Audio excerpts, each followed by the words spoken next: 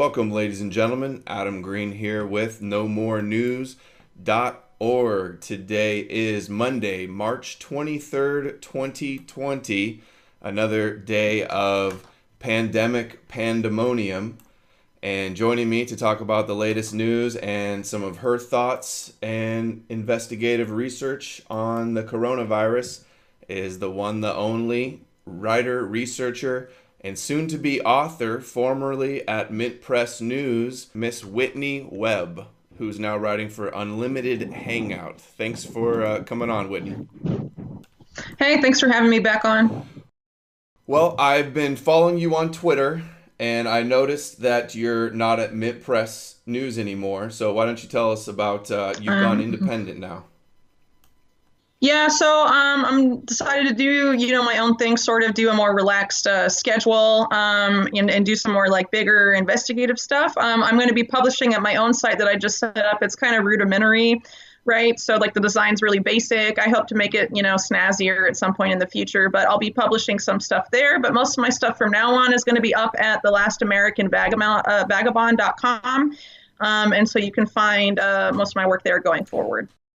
Cool. Yeah, I've been on Ryan's show, Last American Vagabond, and he's been on a few times. So good to see that you're going to be Right. publishing over there. And your articles are normally picked up and republished all over the place.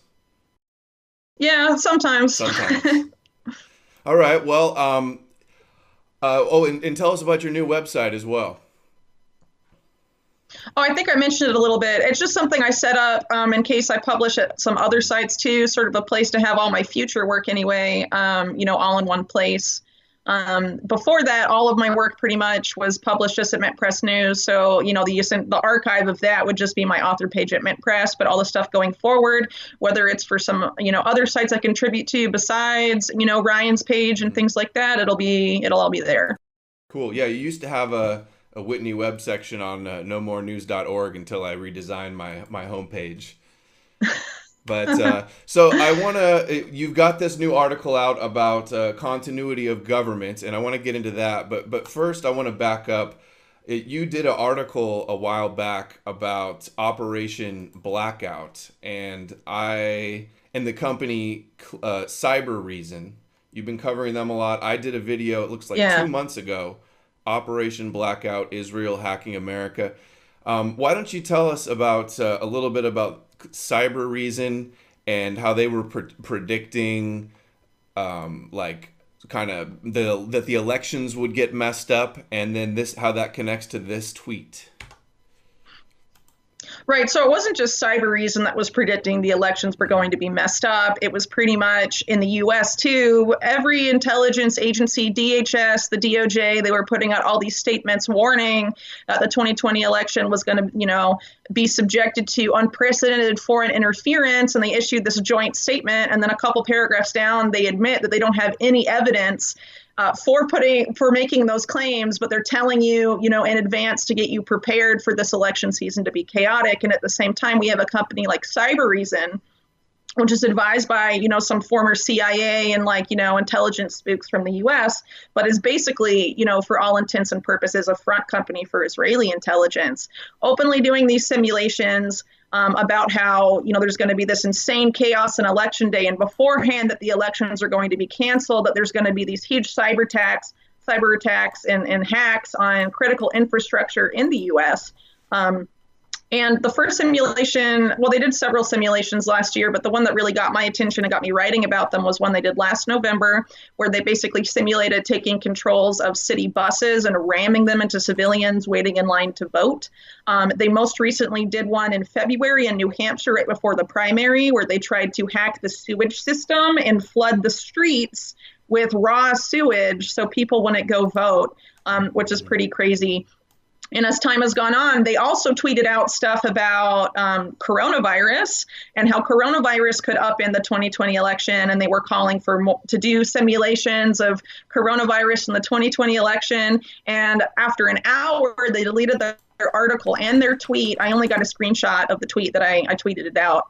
And they acted, so you just pulled it up. And they're talking about fake news is a problem, cyber terrorism, all this stuff. Cyber Reason as a company along with Microsoft and US intelligence, has basically set up a lot of countries to take the fall for this. Not surprisingly, Iran is like the main one that they're basically fingering in advance for all of this. And what's also telling too is that the Department of Health and Human Services not that long ago reported being hacked by what they said was a hostile foreign actor. And they haven't determined who that is, but I think when they say who did it, we should be very skeptical of who they're blaming, because they have this narrative, as I detail in my series on Cybereason. They've had this narrative set up, so long in advance. Cybereason is just one of these companies that's connected to intelligence, like pushing this out. And, for people that haven't read my series, the reason why I say Cybereason is a front company for Israeli intelligence, it was all co-founded by Unit 8200 guys. The CEO, who was also one of the co-founders, says that his work at Cybereason is a continuation, that's a quote from him, a continuation of his service to Israeli military intelligence. So, I mean, that was pretty much as obvious of an admission as you're going to get. And not only that, they also have an intelligence working group of active Unit 8200 members that work for Cybereason and look at hacks and malware attacks that go on in the world and assign blame for those to nation states, right? So anytime this company is going to tell you that this, nation state was responsible for a hack, be very skeptical.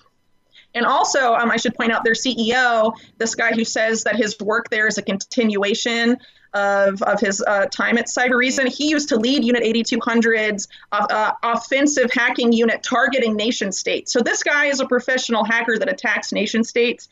They're openly simulating, chaos in the U.S. Election system, and basically planning out ways to create a crisis of faith in the U.S. government, which is really happening on its own anyway. I mean, the U.S. government is doing that, well enough on itself, but a lot of these simulations they're doing, and the statements that people from Cybereason have been putting out about like Iowa, what happened there and things like that, they say, look how fragile U.S. faith and democracy is, look how easy it is to create chaos, and and making really odd statements and like that. Wasn't that and like also, in Ohio there was a election app software that was run by like a Zionist, Iowa, right? Yeah, it was Seth Klarman was the guy behind it. Seth Klarman, who owns the Times of Israel and is a funder of the most extreme settlements in the West Bank that are also have been funded by the Kushner family, including the people that wrote the King's Torah, which was talking about killing Palestinian babies before they can threaten Jewish Israelis, just crazy stuff. So, these are the people, that really put that stuff in motion. And the name of that company in Iowa was called like Shadow Inc. or something. I mean, what a ridiculous name. I don't know. It's like almost comic book level craziness. But anyway, one thing I want to say about Cybereason's election simulations, Cybereason officially is a cybersecurity company. They sell, like a glorified version of antivirus software that's run by AI and all this stuff. So what they do in their simulations, they don't involve voting machines or any other type of aspect of the electoral process where they could market their software to make it safer. They specifically exclude that. So they have no financial incentive as a company to run these simulations. And these simulations involve top US government officials, right? So this is like some high level crap. And they don't have any economic incentive. They claim to just be doing it out of altruism because they want to help protect American democracy. I mean, like, yeah, right. At least that's my take on it. But I think all of that is important to consider as a whole when we're talking about Cybereason. And their interest in coronavirus and the craziness there, and the fact they deleted that tweet after like an hour, I think that's pretty telling. Tweet was, I see personally. You shared it March 12th. When they posted this after the coronavirus was already a thing in the news? It was just becoming like, the pandemonium, I guess, right, that has since manifested was just starting when they put that out. And then they deleted it after an hour. Why would you delete the article and the tweet after such a short period of time? And why would, a company that's running hacking simulations say something like this about coronavirus?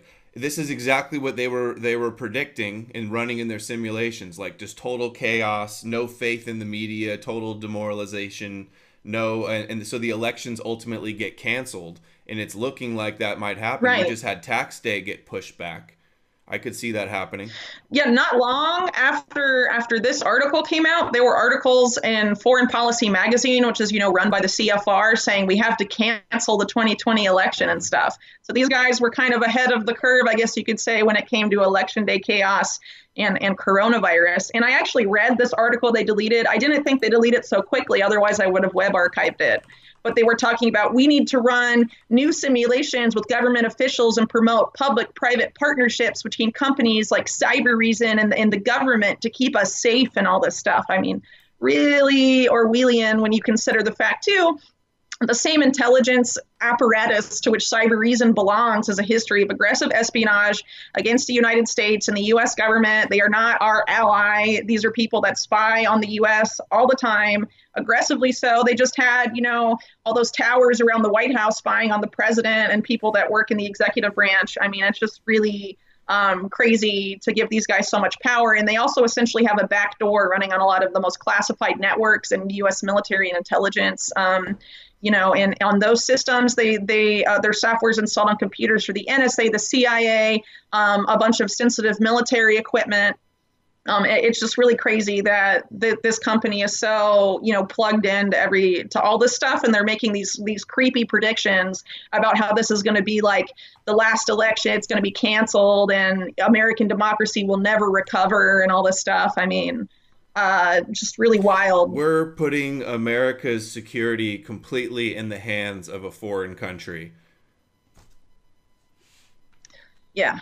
Yeah, well, what I actually argue in a lot of my pieces that are about this is that this is about building a binational security state, because there's a lot of people on companies, Cybereason's one of them, right, that have a lot of connections to Israeli intelligence, but also connections to the CIA and U.S. intelligence, or, big tech companies in the U.S., and they're basically coming together.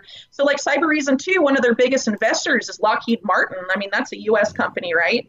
And Lockheed was the vehicle through which they got installed in all these government computers in these important networks. So really, it's an effort by these the people that are in charge of these companies in the private sector and the military industrial complexes and intelligence apparati of both countries sort of being smushed together, right? And when Paul Singer set up, Startup Nation Central to get, all these tech jobs, key tech jobs in the U.S. switched over to Israel. That was about preventing people in the U.S. and in other countries from boycotting Israel, right? So, I mean, this is all about sort of mushing both states together and making it impossible, really, to criticize or boycott, either of them. It's funny you mentioned Paul Singer, because Clearview is a company, the facial recognition company, that was founded by a Chabad Lubavitch Giuliani aide lawyer and this young Asian guy. And they met at the Manhattan Institute, where Paul Singer is on the board, and it was founded by Woolsey, right? Who was the... Oh, James Woolsey, the former CIA director, who's on the board of Genie Energy with I have video it's of such him. a small group when you look at it, right? A big Chabad Lubavitch event with Lieberman, where Lieberman was on stage and said, Chabad is bigger than the CIA. Like Avigdor Lieberman or Joseph Lieberman? Which one? Oh, the VP and Congressman Lieberman. Oh, right. Okay. So, all right. Let me see here. This tweet then. So this tweet is pretty ominous, given everything you just talked about, saying that he's just saying what's above the surface. So there's a lot more that he's not telling us. Vast changes are coming because Israel is now a power to contend with. So that means vast changes to the world are coming. And because of collaboration with Israel helps you prepare, in other words, secure the future of your people, 14 words much, and ensure a better future for your people. This sounds like mafia tactics, like you better work with us and go along with us, otherwise there's no future for you in the world to come, basically. Not just future for you, future for your people. I mean, this is when this tweet came out, I tweeted this and I was like, what the heck is going on? What is he saying? Now with, what's going on with coronavirus, there's a couple things I'd like to point out. not only has Netanyahu secured his ability to stay in power basically for as long as he wants with emergency powers, there's a lot of creepy policies that they've been doing in relation to this virus. Let's just look at Palestine, for example. As soon as the outbreak started to get bad, Israel stopped giving cleaning supplies to Palestinian prisoners, soap and basic things, for hygiene purposes. And now there's an outbreak of coronavirus in Palestinian prisons, right? Or prisons in Israel of Palestinian prisoners, a lot of whom are just in prison without any charges as part of administrative detention. Now there's an outbreak in Gaza. And Gaza's under siege basically and under a blockade. How are they going to get all the supplies they need to treat that? There's millions of people that live there. Their hospitals are already hugely understaffed, and Israel closely controls who comes in and who leaves.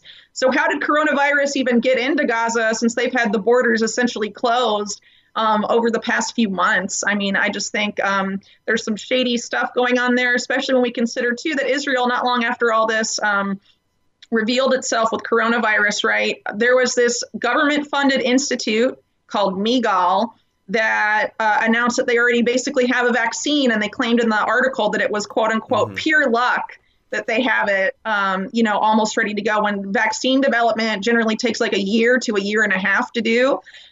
So pretty crazy that they, already have it essentially ready to go as they're claiming. I mean, we'll see if that's really true or not.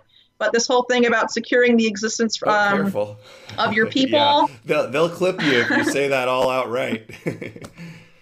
Oh, really? Okay. Yeah. Well, I don't have a YouTube channel, so I don't normally worry about Well, look at what stuff. They're doing with Iran. Should. They're saying, they're not going to lift any of the sanctions or the blockades, Yeah. Well, I was going to get there. One thing that's really odd when you're looking about how coronavirus has manifested in different countries in Iran, right away, who got hit first? The political leadership of Iran. A bunch of top politicians, top advisors to the Ayatollahs themselves were among the first people to really get hit and die from this virus. I think that's really significant because we haven't seen major political leaders die in any other country but Iran. And at the same time, while all of this stuff is going on, we've had the U.S., whose foreign policy with respect to Iran is dominated by neocons and the Israel lobby, put further sanctions on Iran, basically. And then we had Mossad not that long ago say, hey, we acquired on this complex mission in a country with which we don't have diplomatic relations all of these coronavirus tests. Well, people were saying, that must mean the Gulf countries and all that stuff. But why would you need to use Mossad and send them on what they called a complex mission to get supplies from a country like Saudi Arabia or the UAE, where they already have diplomatic back channels? You know what I mean? And they already do diplomacy and economic deals privately, even though they don't have quote unquote public ties, So to me, that says maybe they took some of those tests from Iran. And that wasn't widely covered at all. It just like you just pull up, it got covered in Bloomberg and maybe a couple Israeli outlets, and really not much attention was paid to why is Mossad so interested in virus tests. I'm not saying that I think, Israel is behind this. I certainly don't think there's evidence for that at this point, but I think they are definitely Israel's leadership. Obviously, Netanyahu is milking this crisis for all it's worth. And I would say that a lot of other governments in the world are doing the same. An interesting pattern that I've noticed personally is that a lot of the first countries to go on lockdown for coronavirus were countries that all had major protest movements that now, because of, mandatory national quarantine, those protest movements have basically disappeared. An example, France was put on lockdown really early on. The Yellow Vests, they now can't be on the streets because of coronavirus. Spain was next. Spain had all the Catalonia protests in Barcelona. Chile, where I live, followed not that long afterwards. Chile has been having major anti-government protests since last October.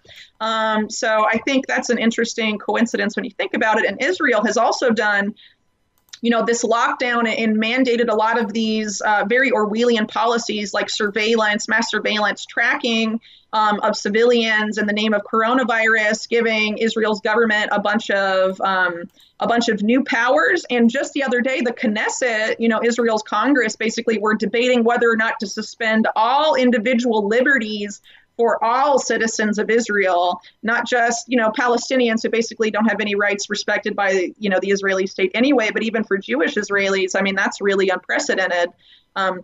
And what was interesting is that in Israel, it was all these tools that were surveillance tools that were developed for counterterrorism purposes. Now they're going to be used to fight the virus, right? And I think we're seeing a lot of that being pushed in the U.S. as well. All the stuff that was previously for post 9/11, the war on terror, is now being justified. Its expansion and continuation is being justified as, oh, we have to fight the virus now. The virus is the new enemy. We've moved from the invisible enemy of, that terrorist thousands of miles away to now the invisible coronavirus, and we have to give up all our freedoms, basically. I was just going to make that exact point. It's like, just like Al-Qaeda and the terrorists were kind of like an invisible enemy that was just like pushed everywhere in the media. Now they're doing the same thing here. And it's like, I was looking for the article, but Trump declared war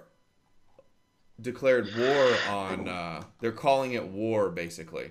And I saw a tweet from Lindsey Graham about like bomb them, something like he's talking about bombing. It was, I'll look it up. It was like starve it. Yeah, I saw the Lindsey Graham tweet. It said starve it, bomb it, and kill it was his coronavirus strategy. I was like, what?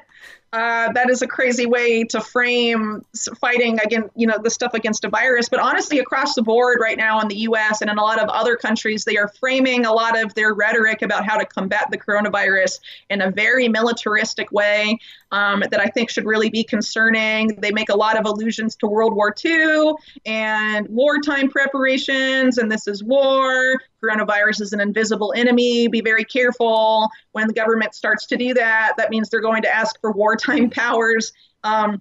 It's just the militarization of this response to the pandemic. I think people should be very careful of what they are asking for. A lot of people, I did this thread yesterday because I had a bunch of people in my mentions basically saying, hey, you know what? A military takeover of the U.S. sounds totally awesome right now because Trump is incompetent, blah, blah, blah, or, people aren't staying in quarantine. I mean, be very careful what you're asking for because every time, even if you just look at 9/11, all the civil liberties that, got taken away then under the guise of fighting terrorism, we never got back. We never got them back. And terrorism exploded and got way worse. And now the U.S. is basically allied with Al-Qaeda in Syria and Yemen. But we gave up all our civil liberties to fight them, right? So anytime the government comes asking for major civil liberties to be taken away from the people in order to, quote unquote, keep us safe, I mean, you need to be skeptical, pay attention to historical precedent. Now the Department of Justice, led by William Barr, who is like a corrupt piece of shit, basically. I can't really think of any other way to phrase it right now. He's asking for powers to indefinitely detain Americans and pause court proceedings. And basically, last year I reported that Bill Barr had created a pre-crime program that they were going to put into effect this year, so they can arrest you. You don't even have to plan or plan to commit a crime or commit a crime. They just have to think you are, quote unquote, mobilizing towards violence in order to arrest you. That's already been implemented in at least one state in Nevada. They've had that go live already. And now he's asking for power to indefinitely detain Americans on top of that. And in his request for new powers, one of the things he said in there was to pause, normal justice, like legal proceedings for all processes, all of the legal processes involved in an arrest and prosecution. And he uses the term pre-arrest. So even before they arrest you, and this guy, Politico, was, the first to really report on this request by the Department of Justice. And the person they cited, who's like this head of like a criminal defense lawyer network or something, he was like, oh yeah, that means they can basically just take you in your house and put you in prison for as long as they want until they decide the quote unquote state of emergency ends. And Trump already declared a state of emergency over coronavirus, right? So as soon as the Department of Justice gets those powers, if they do, we could really be looking at a very unprecedented, case in the U.S. for sure. I think people should be very wary about giving all of that power to the state, the U.S. government is so ridiculously corrupt, and William Barr is insanely corrupt. And so to give him all of this power is just like, it's nuts. I mean, if you think these people want to protect you from a pandemic illness and keep you healthy and stuff, I mean, I don't know. Turn back on Fox News, I guess. You shouldn't be watching this channel if you think that's what the government, wants for you. QAnon people are actually promoting the idea of martial law because they think it's a cover for Trump to go after the deep state and round up the deep state.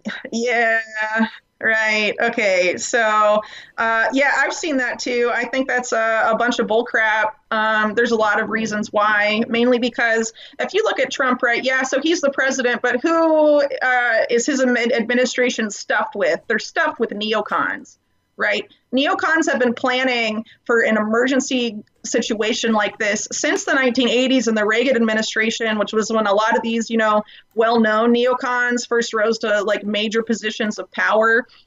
And that's when they developed continuity of government plans that involve, suspending the Constitution indefinitely, imposing a new type of government where there's no legislative branch at all, and going through a lot of these really just plans that are just so insane and really dangerous, and basically use this database called MainCore that I talk about in my latest article, that has a list of any American that even for the most trivial of reasons can be deemed unfriendly by the U.S. government, detain people like that indefinitely, which Barr is already asking to do.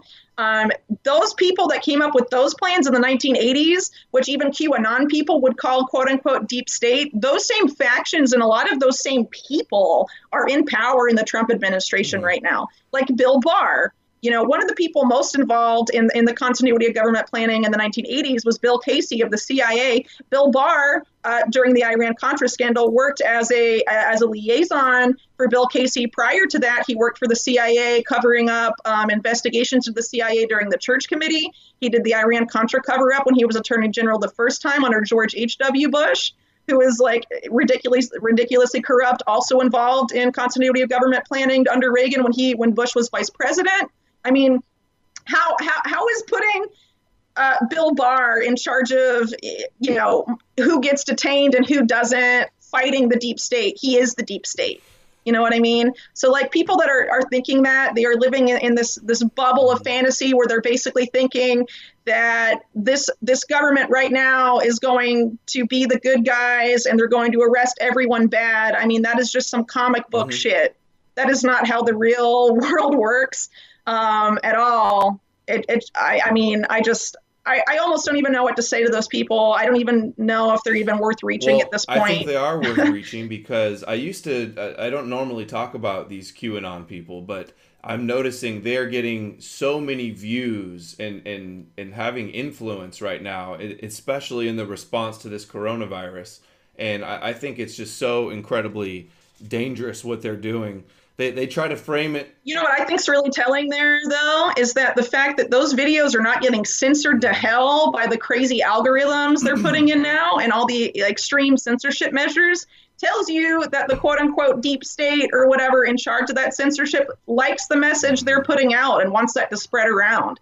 Why all the other channels that are saying stuff and questioning the government's motives are being censored to an extent we've never seen before. And we're probably going to see in a couple of weeks, maybe even sooner, extreme deplatforming come to Twitter and Facebook and YouTube. All of those companies, well, in YouTube's case, Google, right, met with intelligence agencies last year and talked about how they were going to protect public discourse ahead of the 2020 election and combat disinformation. And they came out and said the same thing about combating disinformation about coronavirus. So, I mean, if you think, if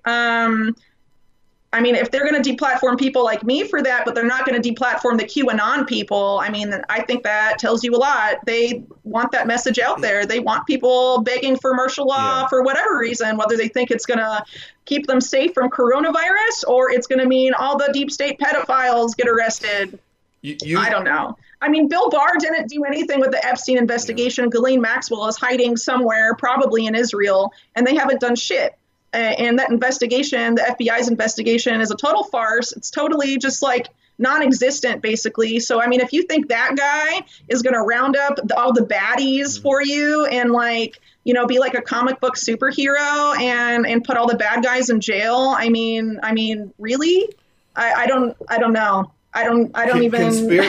What I think is weird about QAnon is that conspiracy theories, you know, quote, conspiracy theories always used to be that the government was conspiring to do something bad. This is a conspiracy that the government is secretly good and everything's 3D chess, and they're going after this supposed deep state, which these QAnon people just basically frame it as the Democrats are the deep state. And like, you know, a faction of the right wing, and that Trump and the Patriots are the ones. Trump is just, you know, it's so swampy and so tied in with like these mafias that it's ridiculous. It's fan fiction. I want to shift gears to some of the rights that they are definitely going to try to capitalize. You know, it's never let a crisis go to waste, whether it's a genuine crisis or manufactured. Let's talk about some of the stuff that they're talking about doing and that you think rights they're going to take away, or new you know, Orwellian policies that they're going to enact.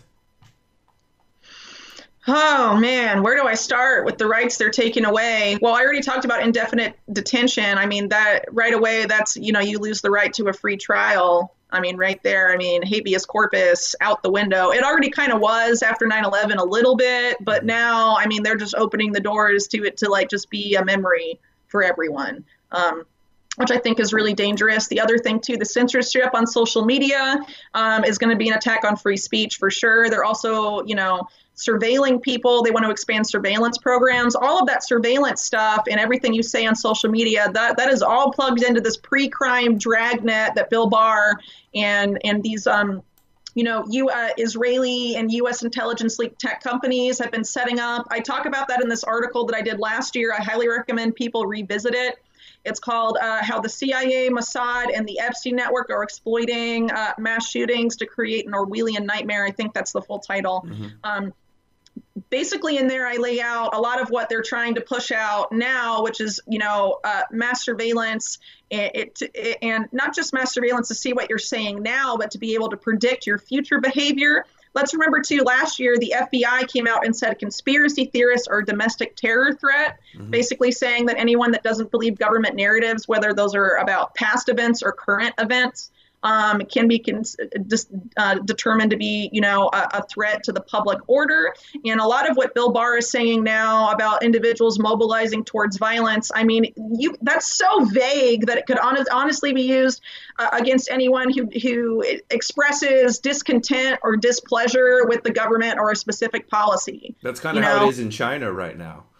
Right. Well, China is the model for where the U.S. is going. I mean, I think honestly, what we're seeing too with coronavirus, we're seeing a lot of this nation state against nation state. But let's remember that the real levers of power exist above the nation state level. I mean, there's a global oligarchy.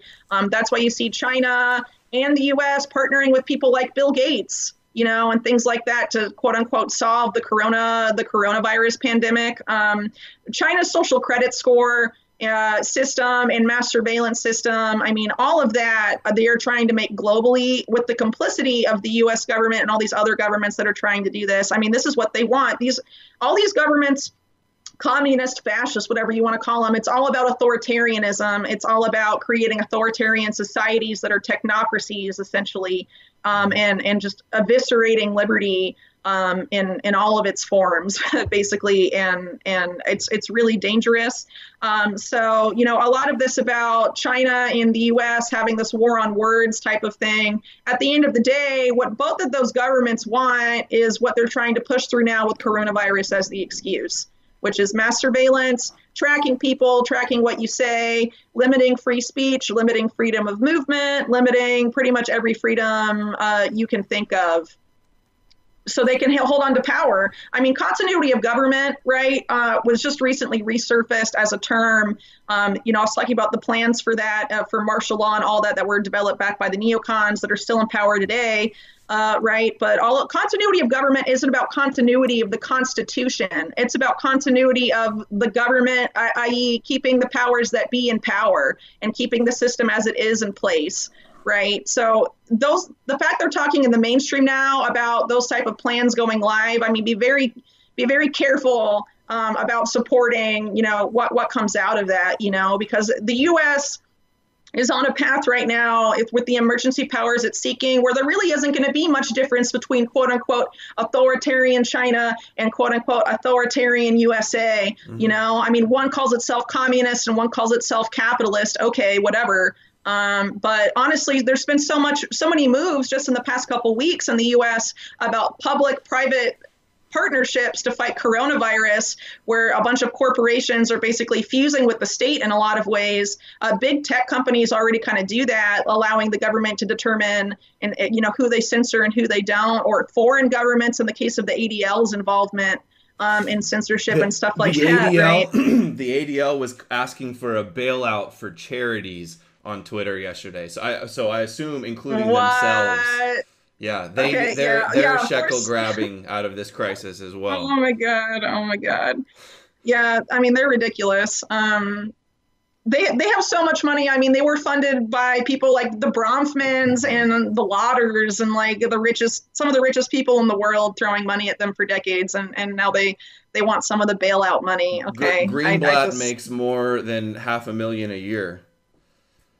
And yeah, I think if I remember correctly, they bring in like 100 million in donations a year, or something like that.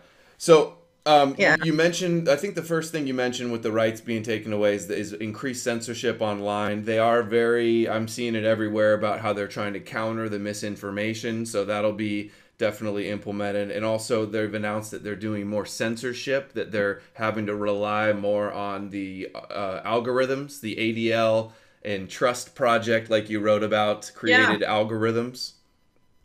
Yeah, it's all about moving all this stuff to artificial intelligence, so it's not just people in charge of it.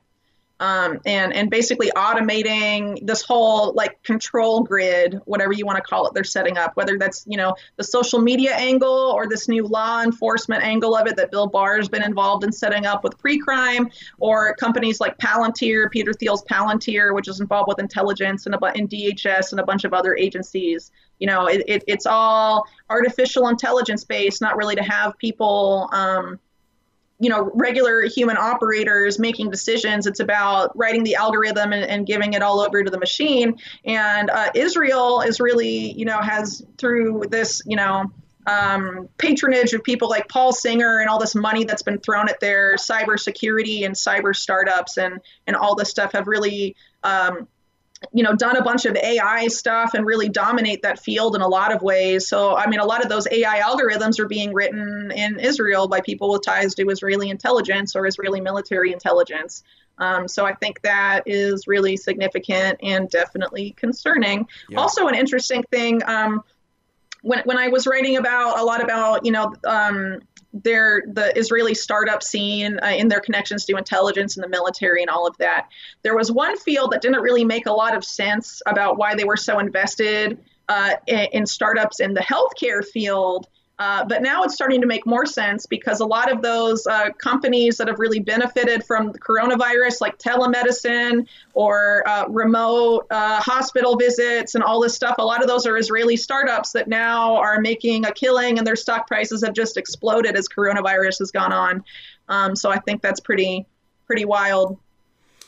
Yeah, I remember noticing that too. Like all the tech companies that the Israelis and the startups were focused on, a lot of them were healthcare, and then now we're seeing this big health crisis coming about. And I remember, just came to my mind, Ivanka Kushner was talking about healthcare, and she wants some huge database to track everybody's health systems.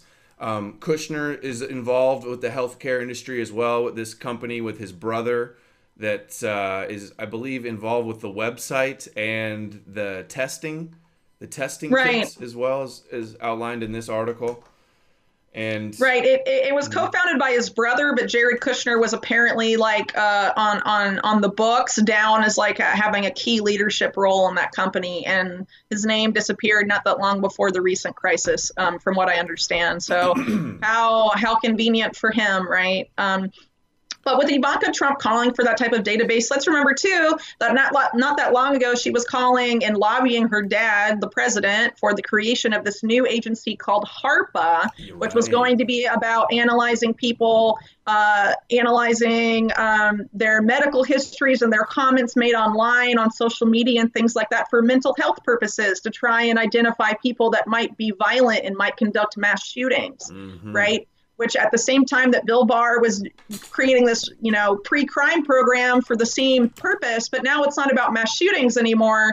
It's about, people that could be potentially spreading the virus. There was this article that came out not that long ago where the FBI is saying that now you have to worry about neo-Nazis licking coronavirus on your doorknobs and stuff like this. You know what I mean? So they're like setting up honestly, if you take the time to objectively think about this and you like don't think about this from the perspective of like the national panic we're in, saying that neo-Nazi groups are going around licking doorknobs to give people coronavirus, just sounds absurd, right? But and you know what else? I saw somebody retweeting that, and then they did an advanced search on Twitter, and there's all these people joking about going and coughing on white people and stuff. So it shows that the feds are in Telegram, probably posting stuff, trying to provoke people. Which we know it's not even a question that they do that. They try to find their patsies. So the FBI, in almost every terrorism arrest they have made since 9/11 has involved FBI informants grooming and goading on the people they eventually arrest to do stuff, right? It happens a lot in American Muslim communities. It happens also, with young white men. In neo-Nazi groups are so infiltrated by the federal government and the FBI and the CIA. It's just it's really comical, I think, to think that they're have all these plans in secret that the feds don't know about. Those groups are just it's so documented how infiltrated they are that I think that threat is really overblown. But then you have the Southern Poverty Law Center stoking fear about that all the time. But if you actually look at their numbers, it's a very small amount of individuals that they end up talking about. If you actually look at it on the scale of the nation. Well, for an example, the pictures they always use is always from Charlottesville 2017. It's not like there's this is just prevalent everywhere and they've got all this institutional power. It's just, and if anybody were to say the same accusations about Israelis or Jewish people, the ADL would come after you hard. But this is all about divide and conquer, right? So it's like, okay, after 9/11, we all have to be scared of Muslims and then, create this division between Muslim Americans and the rest of Americans. And now it's, the new boogeyman are young white men. So we have to create division between, people that are white and everyone else, just to keep everyone divided and angry at each other and ignoring the people on top that are doing all this crazy stuff and creating, these taking away freedoms of everyone on both sides of the divide and ushering in a very Orwellian future that a lot of people, sadly, on Twitter are basically just begging for. I hope that's not common in the U.S. on a massive scale, as I've seen it on Twitter lately, of people just begging for the government to come and save them, and all this stuff. Just really, really depressing to see so many people assuming that having the military on the streets is going to make all of this go away. I know. The virus is not going anywhere. So I guess it's all about flattening the curve, as they say, is what they're trying to do. Kushner is running this shadow task force, and very likely another movement is going to be the mandatory vaccine movement is really going to get a big push after this medical. Absolutely. And then there's the phone tracking that Bill Gates has been calling for in the past and recently. And look, here's Israeli spyware firm wants to track It's data. NSO Group. That spy firm in that article is NSO Group, the people that sell the Pegasus software that's been used by governments around the world, like Saudi Arabia, to spy on and then later kidnap and murder people. And we're supposed to trust them with our data now? It's just laughable. that in that article they claim, oh, well, this is the software we're promoting for coronavirus is different because it's for a civilian purpose. I mean, if you really want to trust all these like Unit 8200 and Israeli and intelligence like front companies and cutouts with all your data and give them all this power, I mean, it's just I don't know. If you think that's safe, you are really naive. That's all I have to say, and you don't know the history. You're and anti-Semitic if you have a problem with up. this. Whitney, it's anti-Semitic to not want Israel to track you by your phone. I don't want any government to track me. I don't want the Chinese government to track me either. Does that make me anti-Chinese? I mean, like, come on. It's ridiculous to make that accusation against people that are raising the alarm about how our civil liberties are disappearing, because it's a time of national confusion and panic right now. I saw a documentary about China, and this Chinese girl opens up her phone, and there's an app where everybody that's sick you can see around them. So they're doing this phone tracking thing over there, just like they have the facial recognition stuff everywhere over there, which they're going to try to bring here too. They also have cameras set up and stuff that you walk through where they can measure your temperature too. And then if you have a high temperature in China, they take you and quarantine you and put you away. And every few hundred feet, there's somebody measuring your temperature as well. This is the perfect excuse for them to implement like every fantasy they've ever had for a police state. Well, I'm going to have an article coming out in a couple of days. I was planning to have it out early this week, but it's really big, so it might take me some time to put together. But basically, the neocons have been planning for a pandemic like this for a long time, and they've been doing simulations really for over 2 decades now about pandemics and what would likely happen. And a lot of what they predicted is coming true. One of these simulations people may know, for people that investigated, 9/11 and the anthrax attacks, it's called Dark Winter. It involved people, like we mentioned earlier, like James Woolsey, the former CIA director, who was apparently, like you said that he is really into Chabad Lubavitch, apparently. But he also, used to be head of the CIA, was involved in these creepy suspending the Constitution martial law plans. That happened about 3 months or so, maybe a little more, before 9/11 and before the anthrax attacks, and basically predicted the anthrax attacks and set up a narrative of Saddam Hussein is going to be guilty of releasing anthrax and all this stuff. And one of the things that came out in that simulation in terms of the government response is that they were going to indefinitely detain people that the government suspected of having the virus in question in that simulation, and that their civil liberties were going to be violated. And that was back in 2001. And since 2001, there have been simulation after simulation. The most recent ones happened last year. There were 4 simulations that the U.S. government did on pandemic influenza. Remember, coronavirus is a type of influenza, technically, right? So they were doing multiple simulations last year, and the guy that led that simulation was present at the Dark Winter simulation before the anthrax attacks that predicted them in 2001. So I think that's really freaking convenient. And the fact that these pandemics all together have this stuff, civil liberties are going to be violated and there's going to be misinformation on the internet. We have to censor the internet. That was in the 2001 exercise. That was in the exercise last year. I mean, this is all very convenient. And let's remember, too, that these simulations, we're talking about earlier, Cybereason simulations about the election being super chaotic and being canceled. Then you have, a year before 9/11, they simulated planes being flown into the Pentagon. And then they said, oh, who could have ever predicted that? Who could have ever imagined that? The failure of imagination excuse, even though they simulated it a year before. And actually, Cybereason, in the news coverage of their simulations, they say that same excuse. We want to avoid the failure of imagination that didn't prevent 9/11. Right? They simulated it a year before, and here they are simulating the same stuff. And these are all tied into spooks in the U.S. and Israel. I mean, wake up, people. The enemies are the military and intelligence operatives that are in real control of the country.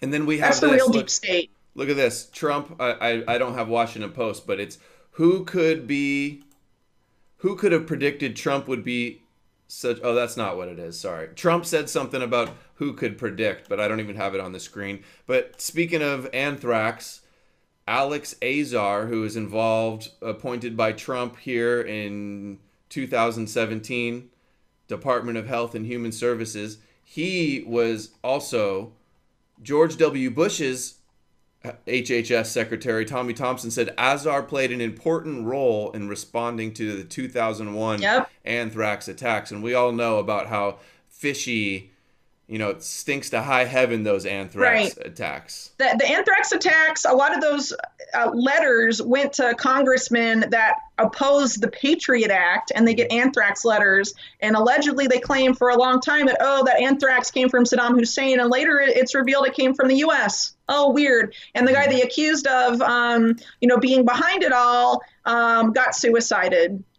And the case just went away, right? So, those same people that planned that crap in 2001 and simulated it and then responded to it and then were involved in the FBI investigation last year did 4 simulations about pandemic influenza coming to the U.S. and creating this huge crisis. And there were going to be all these failures of lack of medical equipment and all this stuff. That was in the simulations last year, and that's what's happening now. The shit was planned. And at the same time they were simulating that stuff, Bill Barr was creating his pre-crime system. They, all this stuff about that's being put live now, indefinite detention, the mass surveillance, expanding that, predictive policing, all the stuff we've been talking about, that was all being put in place last year, why they were simulating this crap, right? Yep. And these are the same people, like I said, that were doing these simulations with the anthrax stuff, James Woolsey, the CIA, these are the same people also that were involved in this suspension of the Constitution, martial law, continuity of government programs that involves the mass indefinite detention of Americans they think are unfriendly or will resist a government like a takeover like that. Just like the tech companies Converse and Amdocs that were all surrounding 9/11 are also being put into, given responsibilities to protect America as well. It's amazing. And now they got us all basically on house arrest, so there's no protesting in the streets, against the martial law or the mandatory vaccines or anything. And they know you're at home. There's no protests, and they know exactly where you are. And as often as you're on your smartphone or on your computer, they know what you're saying and what you're thinking and what you're doing. That's their plan anyway. They're trying to keep people isolated. And also having people stuck in their house. That has an effect on people. Cabin fever, whatever you want to call it. If you're stuck in a small area and you can't move around and have normal freedom of movement, that has a major impact on our capacity to think critically and just function as normal people, And at the same time, a lot of these social media companies, Facebook's a good example, have practiced manipulating newsfeed algorithms to try and manipulate people's emotions and make them more depressed, right? That's just like on the books, right? That's documented. Facebook tried to do that. And all this stress, has done studies on that. And all this stress and anxiety and fear is going to make more people sick. And staying indoors and not getting vitamin D is going to make them sick as well. It's something else I wanted to mention that we're noticing is these huge bailouts too. And now they're talking about socialism, give everybody $2,000 a month throughout the whole crisis is what I saw Bernie say yesterday.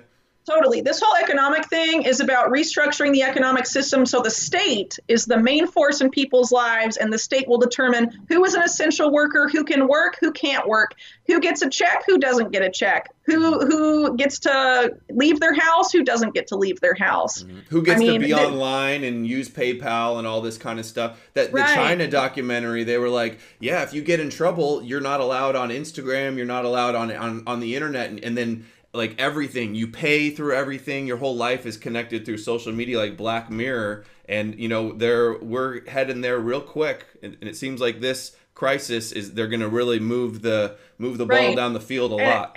And let's remember that the last time there were bailouts in 2008, there were massive protests, Occupy Wall Street. But if everyone's stuck in their house, where's Occupy Wall Street 2.0? It's not going to happen because they're in a lot of places now, they have the National Guard to make sure people aren't congregating and aren't, on the streets and things like that. So I am really concerned that long after the threat of the virus fades and worry and concern about the pandemic goes away, a lot of these systems are going to stay in place, because once you give the state more power, it's very hard to get that power back, for them to relinquish that power. right? And we've seen that after 9/11. I mean, just look at historical precedent. The more power, wartime powers, extra constitutional powers that they take, they do not give back in the U.S. I mean, that is just what has happened with history. You should assume that will be the case this time, because to think that, oh, Trump is so great and so powerful that he's going to arrest all the baddies for us. I mean, that is just basically assuming, just looking at the world, like I said earlier, in a very cartoonish type of way and not being realistic. And also it's giving up your individual responsibility to one guy, one leader in the U.S. and assuming that one guy is just going to be able to change this corrupt system that's been in place for like decades and decades and decades. Yeah, hero worship. I think that's really naive. Yeah, they literally like worship Trump like a hero savior figure. And I don't think that's going to get you anywhere. Another thing I want to touch on before we wrap it up here, I know you got to go, is the people, the advocates for a cashless society and one world currency. This is the perfect crisis for them to achieve that. They're saying banknotes spread coronavirus. Right. So we can definitely see that is definitely another agenda that is being pushed through, and they are also trying to make the solution to that cryptocurrency, government-controlled cryptocurrencies, which we've seen them been trying to build up the past couple of years, and Facebook, for example, making their own crypto coin and all of this stuff. I mean, that's where we're headed. If these people get what they want. I mean, what they're basically doing is a controlled demolition of the economy, and they're going to be able to pick up the pieces and rebuild that system however they want if, people don't resist, basically. Did you see this story too? This is out of Forbes. Yeah. Coronavirus fight back. Even Israel's top secret Unit 81 has just broken cover for COVID-19. So look, they're revealing their secret military groups. Look at these soldiers here. They look like scary. Just kidding. They're saving the day. Just like they're going to come out with the vaccine first, is what we keep seeing. And now they're sending masks and they're sending medicine all over the place. Well, let's talk about the vaccines for a second. I don't know exactly what mechanism Israel's is supposed to use, but there's also some companies in the U.S. that are developing a vaccine, and they are all strategic partners of DARPA. Every single one of the U.S. companies making a coronavirus vaccine is a strategic partner of DARPA, that is the Pentagon's super Orwellian and creepy research arm that is basically trying to hook up the human brain to artificial intelligence. If you think that sounds nuts, please Google that and look up human brain machine interface DARPA. You'll see what I'm talking about. So these are the people behind the Moderna's RNA vaccine for coronavirus and Inovio's DNA vaccine. There was a report that came out yesterday. I did a report on that in January. There was a mainstream report that came out, I think, just 2 days ago saying, yes, actually, DARPA is behind all of the technology that both of those companies use, and they are the reason that we have these vaccines so close to being deployed. The RNA vaccine that Moderna developed is skipping animal trials. It's going straight to human trials. It's already started. It could be available in a matter of weeks. What people need to know is that RNA vaccines and DNA vaccines, that's foreign genetic material being inserted into your body and into your cells, that class of vaccine has never been approved for human use ever in the history of vaccines. Other vaccines, they're streamlining it right now. Right. So like traditional vaccines, they have like a deactivated portion of the virus to create like an antibody response or whatever. So what this does instead is that it puts genetic material that's supposed to code pieces of the virus into your body, and you basically become what DARPA calls a bioreactor, for all these proteins and stuff like that. And it's never been approved for human use before. They tried to make an RNA vaccine for the Zika virus. I think they also tried to make one for Ebola. They couldn't get them approved. And now they are going to ram this through. No one has any idea about the long-term health effects or even the short-term health effects, and they're not doing animal trials. It's just really dangerous. In the big swine flu epidemic that happened, I think it was in the late 70s. Yeah. Didn't they rush out a vaccine and a bunch of people got really sick? And a bunch of people died. Yeah. More people died from the vaccine than died from the actual virus because there was another, a pandemic scare. It was also an election year, and it was Gerald Ford running for re-election, and he pushed this through. And some people say it's one of the reasons that Carter ended up beating him is because of how, how poor, how horrific that situation quickly became for people. Just really concerning. I mean, it's really dangerous to assume that this is safe. I mean, they've already suspended, like I said, they suspended animal trials. They've suspended normal protocols for this to try and ram it through. But even the company that's making the vaccine, Moderna, they've said, we have no idea if it'll be effective or not. Gee, we sure hope it works. It's just, it's crazy. And one thing that huge, like 8 billion coronavirus relief bill gave a ton, millions and millions of dollars to that same company to push through this vaccine. I mean, those guys are going to make a killing, but who knows? I mean, it seems really unlikely that vaccine is going to be effective because their past ones were not and couldn't even get approved for human use, but it's going to be pushed through just to make people stop panicking and make them feel safer. Sorry.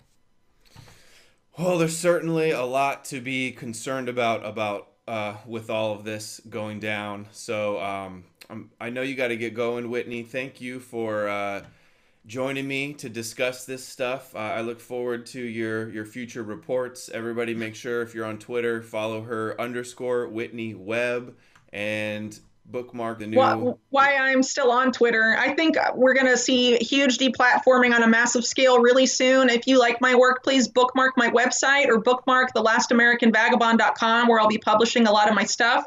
I set up an alternative profile on Mastodon. I'm also on Gab if you prefer that Twitter alternative.